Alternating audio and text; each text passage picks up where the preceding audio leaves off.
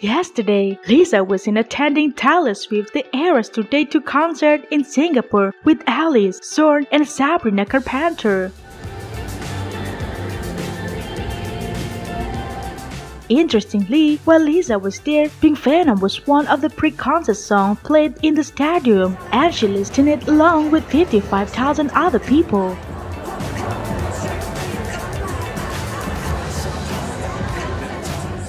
During the concert, she seemed to enjoy every moment with enthusiasm.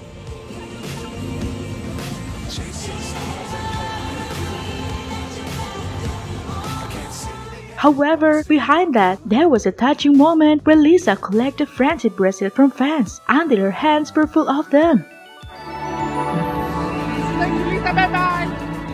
Although at the time, security did not allow fans to approach the star, Lisa still accepted the friendship bracelet.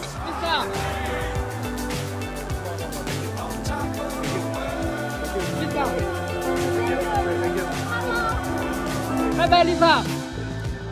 Not stopping there, after the concert, Lalisa along with her friends had dinner at Haidilao restaurant.